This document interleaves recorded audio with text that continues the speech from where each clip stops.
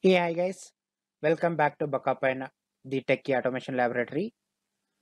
So I'm creating a series of sessions on Selenium 4 features. In the first session, I have discussed about how to work with the tabs and how to work with the new windows in Selenium 4. So this is session 2.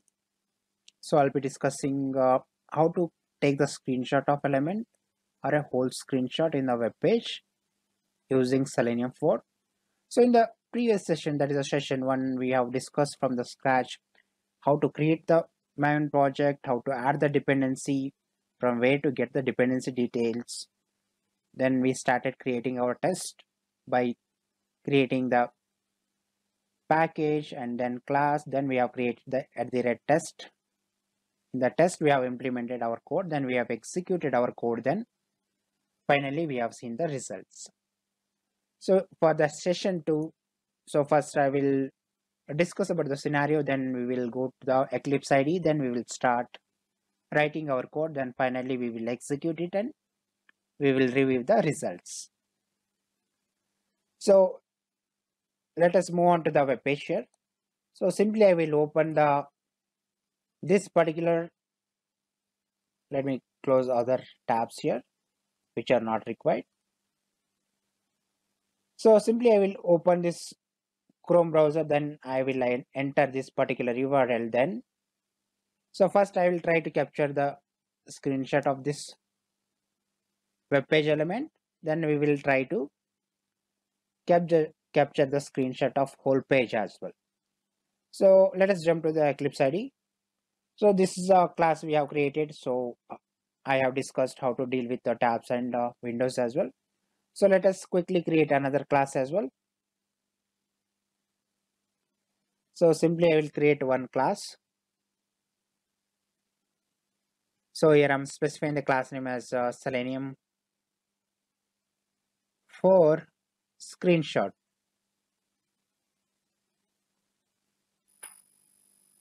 So that's it. I will click on finish button. So here I'll create a simple test public void test1. Then you import the related packages from the test.ng. So that's it. For opening our Chrome browser, then maximizing our browser, so we I'll go to the previous class what we have discussed. Simply I will copy these 4 lines of code from the previous class. So here I'll just replace this particular URL with our new URL, that is YouTube page. So that's it. Simply I'll select all, then I'll format it properly. So that's it. So in the first 3 lines, we will be opening our Chrome browser, then we'll be maximizing it by using the 3rd line. In the 4th line, we are just entering this URL in the Chrome browser. So after entering this URL, so we'll be navigating in this page. So we have to inspect this particular web page element now. So let me just right click on that, say inspect. So if I hover my mouse on the DOM, right? So simply it is highlighting this particular element. So let me go up.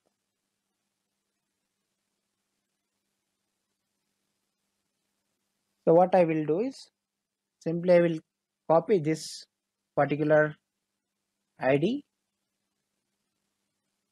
So here I'm just writing a single XPath, so that will identify this particular web element. So instead of that, so let me go up still. Yes.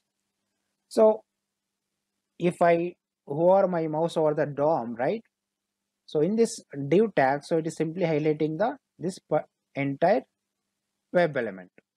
So we will write an XPath to identify this whole web element. Then we will take the screenshot of this.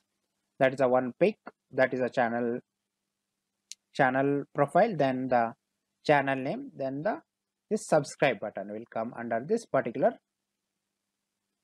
div tag.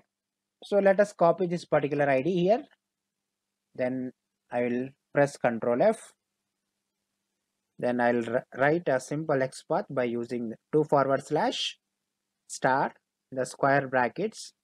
I'll specify at the rate attribute ID equal to the single quote. I'll specify the value of that. So if you look at this, so it is simply highlighting the, sorry guys, so simply it is highlighting the web page element. So let us see how to capture this particular screenshot. So simply you can copy this. So here I'm using a driver object dot find element by XPath. So we have written XPath. Simply you can specify the XPath here. Then that's it. You store that into the web element type. So here I will be saying channel header. So that's it. So you can import the related packages as well. So I'll take the channel header web element.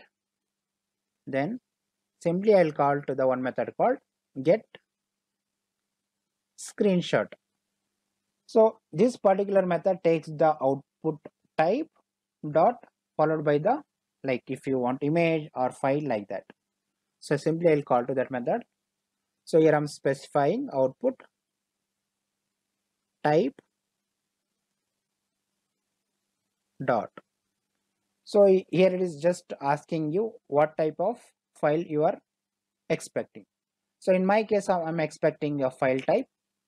So I'll store into the file type. So whenever you specify the file here, so you have to store this particular results into the file type only. So here I'll create the file reference variable and I'll store into the file reference variable. So you can import the java.io. So after taking the screenshot, right, we have to store it in your system or in your framework. So that reason, so simply I'll create a one folder under this project, same project. So here I'm just entering folder. So here folder name I'm specifying screenshots. So that's it. Click on finish button. So simply you can right click on that, go to the properties. Simply you can copy this particular name. So that's it. So again I'm maximizing the class by using this file. So now our screenshot is stored in this file. So we have to copy it. For copying it, what I'm using is FileUtil dot, sorry guys, FileUtils dot copy file. So you can specify copy file. So if you look at this particular method, so it is accepting two arguments. One is source and the destination. So now source we are having file reference variable. The destination we have to create the object of new file class. Then we have to specify the location. Just now we have created one screenshot folder, so that we have to specify it here. Select that particular method. Source will be file. So here simply you can specify file. So here you need to create the object of new file class. So under that you can specify what is the name of the screenshot and where exactly you wanted to store that particular screenshot. So here I'm just specifying dot because my folder, this particular folder is created in the same project, that is screenshots. So that's the reason I'm specifying dot, then /, then simply I'm pasting just writing the screenshot folder followed by. So now you can specify screenshot name and the format. So here I'm specifying channel header.png.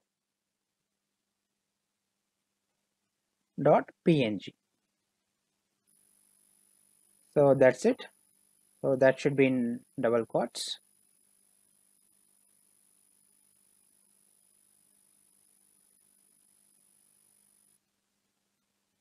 So that's it, guys. So you can say surround with the try and catch block, Control D.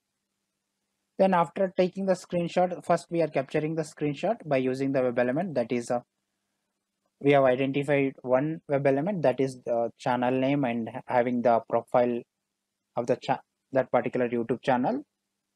Then we are covering this particular button as well in that particular web element. So it has to take this particular screenshot, whole screenshot, and it has to store in this particular folder. So that's it, guys. So I'll use the driver object, then I'll call to the quit method. So before going to the quit method, simply I will specify the Thread.sleep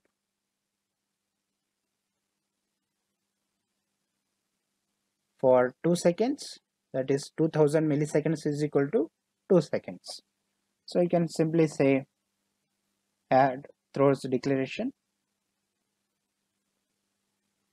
So that's it. So let us quickly execute this test, then we will see the results, whether we are able to capture the screenshot of that particular web page element or not. So it has opened the web browser, then it has to maximize it first. It is maximizing the web browser, then it has entered the URL, then it has to capture that particular screenshot, then it has to close the browser. So that's it. If you look at the total test run is 1 and there are 1 pass, there are 0 failures. So let us refresh our project once. So currently we don't have any screenshots under the screenshots folder. So we can refresh it.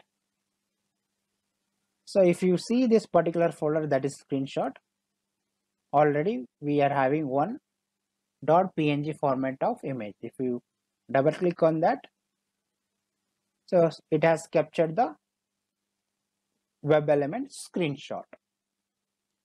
So this is the one part we have seen how to capture screenshot of web element. So let us move on to the next topic, how to capture the screenshot of whole page. So let us try to write an XPath which is matching with the whole web page. So if I go up, so it is something covering like whole page. So simply I'll take the ID of this content. So let us identify this web element by using the ID. So value is a content. So simply I'll replace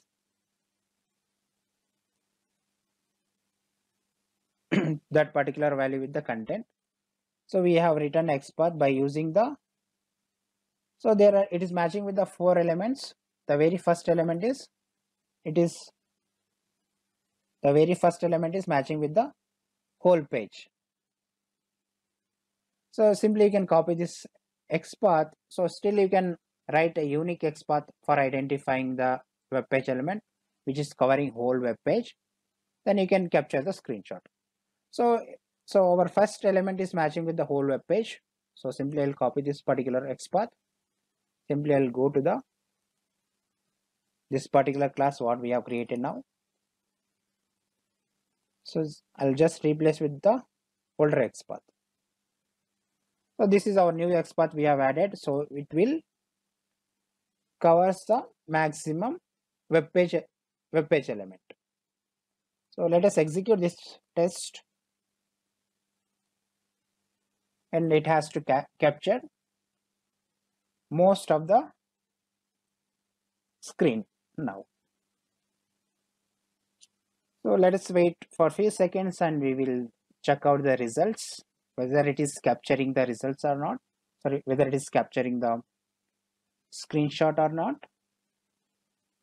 So basically by using the web element, we can capture the screenshot of it.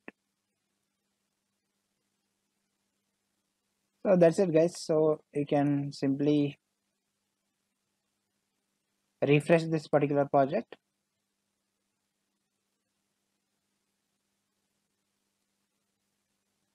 Then if you open this, so if you look at this, so it has captured the whatever the element we have identified and we have specified over there.